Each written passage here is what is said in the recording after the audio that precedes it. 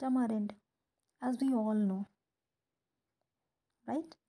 Tamarind is a hardwood tree known scientifically as Tamarindus indica. It's native to America but also grew in India, Pakistan, and many other tropical regions. The tree produces bean like pod filled with seeds surrounded by a fibrous pulp. The pulp of the young fruit is green and sour. As it ripens, the juicy pulp becomes paste like and more sweet and so. Interestingly, tamarind is sometimes referred to as the date of India,